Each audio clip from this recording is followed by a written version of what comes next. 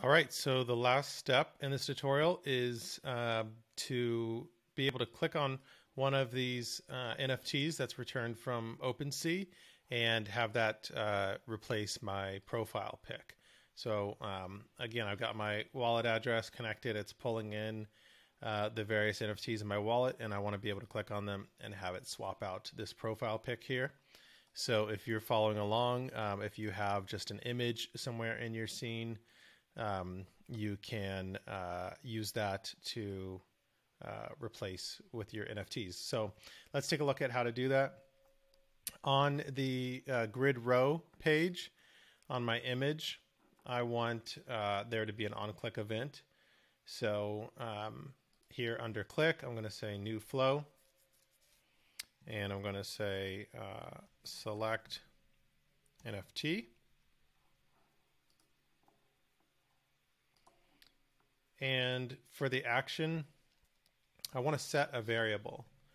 And I'm going to use the set variable action and set this on target page as the root page, so that it won't be set here on the child, but it'll be set on my main page, the parent. And let's call the variable selected NFT. And the value for this will be from an element value. That element is on this page, and that's going to be my image. And for where in the element, since this is an image that's loading a URL, I'm going to say HTML node, and the path is going to be source, src. So that will take that image URL, save it into a variable called selected NFT. So now let's use that on our main page. Let's set up our action first. So here on our main page, I'm going to create a new flow, and it's going to be called swap profile photo. And the first action here will be to set the value. So element set value.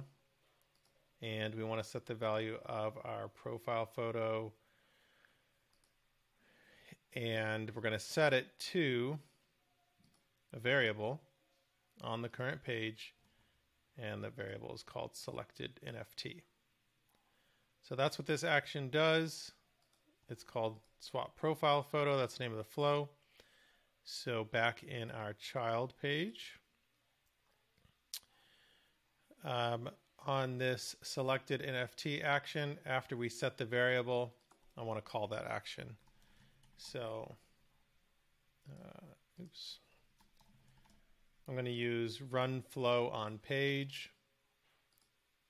The page is going to be my demo page, and the action is this new one we just created, swap profile photo. So now when this runs, it's going to set the variable, and then it's going to run that action, which should update my photo. The last thing I want to do is just set my cursor on this photo to a pointer, just so it's obvious to the user that it is clickable. All right, let's test this out. So I'll refresh my test page. See the wallet's not connected yet. Click connect. I see my wallet address. I see my NFTs load in, and now as I mouse over, I can see my cursor changes, and I'm going to click one, and there's my new profile photo. So I can go through and select different ones, and I'll see it change.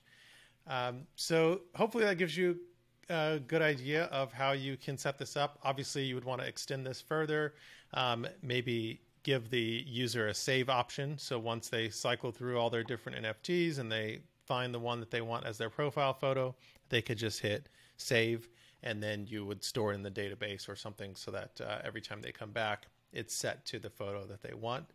But for the purposes of this demo, this is doing what we want. So there you have it. Hopefully that was a helpful tutorial for you. This was kind of a basic introduction to using MetaMask and OpenSea in Bildr. I will have a more advanced tutorial where we go further in depth and use some of the other OpenSea API calls, maybe pulling the collections and listing all your collections, and then you could select from one of those to pull an asset from, something like that. But that's it. That's how easy it is. So hope this was helpful, and I'll catch you in the next one.